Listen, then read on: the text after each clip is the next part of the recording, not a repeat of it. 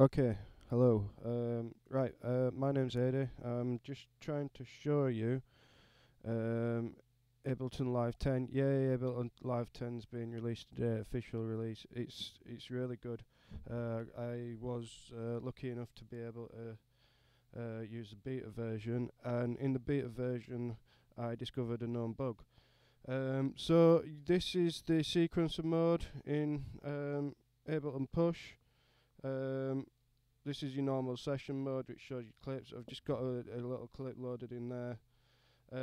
So the bug or the behaviour is if you set this going, well, I don't even really need to set it going, but that's your pattern.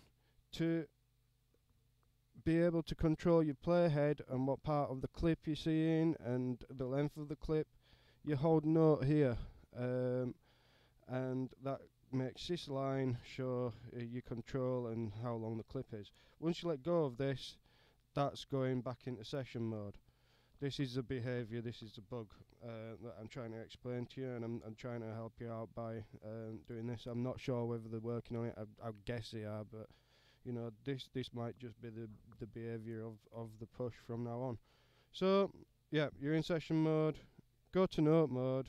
When you hold note and let go, now you go back to session. So if you want to be off of this, when you're in note mode, you need to hold session, have it come up temporarily, or for as long as you hold that session button, your session view is going to be on the pusher's display or layout.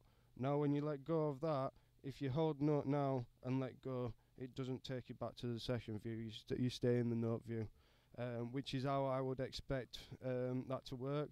You know, that might be a cool sort of get around for them. Also, I've heard that it doesn't work for some other people. So, one person that I spoke to said it didn't work for him. So, yeah, there you go. That's going to take me back. So go into note mode, hold session, and then there you go. And this note, holding note mode, that works, and it happens for all of the behaviours and all of the views and stuff like that. So yeah, if you go back into that, you can now see what part of the clip, or you can now sort of see where you are on that. But like I say, it does that. So hold session, and then when you hold note, it doesn't take you back. So that's it. I hope you really enjoy Live 10. It is amazing. It's a really good update. Wavetable, that's a really good synth that's come out. I've been playing with that and liking that. What I'm going to try and do is do some more videos. I'm going to try and do some tutorials and stuff like that. Maybe just strip it back to the absolute basics, like setting up your sound card, setting up your racks and things like that, because that's what I'm going to be doing. I'm going to be going through and resetting it.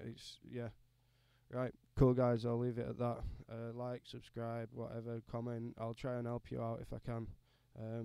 Peace.